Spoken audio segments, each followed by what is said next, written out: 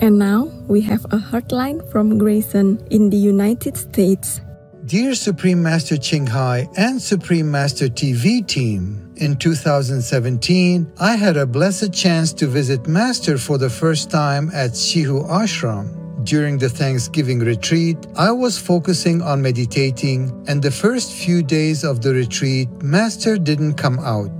I had a vision during meditation that I saw a very large or tall being coming toward me. He looked at my initiation card that I was wearing on my chest, and on the card, it had a stamp with the word "Good." He gently pointed to a large golden gate and opened it to let me in. The next few days after I had that vision, Master came down to see us, and I had a chance to sit very close to Master on the stage and celebrate Thanksgiving with you. It was such a blessing to be sitting next to you and enjoy your presence. I soon realized that Master is protected by many guardians, and only the ones who have enough merit and are worthy can be allowed to see you.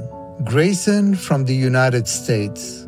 Happy Grayson, thank you for sharing your insights. It is always such a tremendous gift of grace to be in Master's presence. We are so glad you had the opportunity to see her in person and have a life-changing Thanksgiving meditation retreat with her. May you and the genuine American people awaken ever further to the light of God within you. Supreme Master TV team. P.S. Here is a sweet note from beloved Master to you. Good-hearted Grayson, when we are humble and grateful to God, we let the Master, who is God's instrument on earth, come close to us and lift us into God's loving energy, which is within and all around us. We are all truly good inside. It's just many people in this world have become lost in a mindset of separation, and it is my job to bring those who are ready home again. May you and the benevolent United States always enjoy heaven's favor.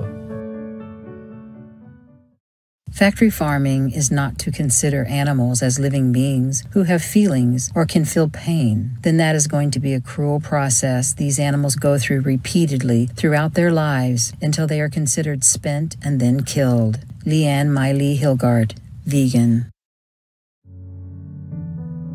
We welcome your heartlines, stories, and our cute loving animal people clips. Please send them via suprememastertv.com/heartline.